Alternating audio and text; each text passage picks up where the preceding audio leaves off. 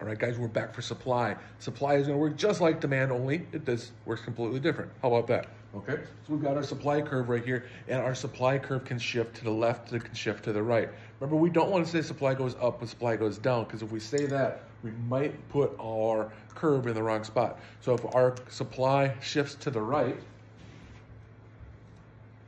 our supply has risen. If we put our supply to the left,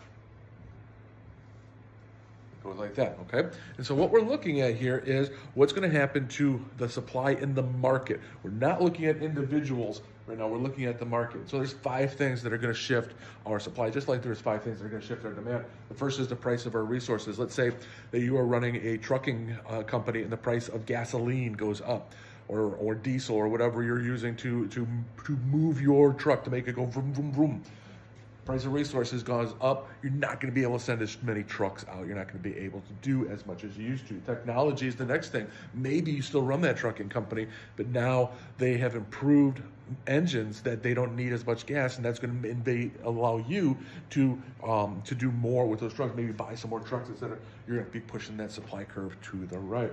Next one, future expectations. Future expectations. Hey, I know that in a few weeks, the Fed, our Federal Reserve, is going to be lowering the interest rate. So I'm going to put off buying more trucks from my place right now. I'm going to produce less, because I know in a few weeks it's going to be cheaper for me to buy them and to push in my industry. So my future expectations, I'm going to make less now, so I'm going to be able to make more soon, cheaper.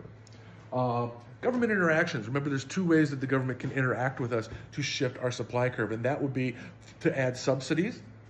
It means the government's going to be giving you money to produce your product.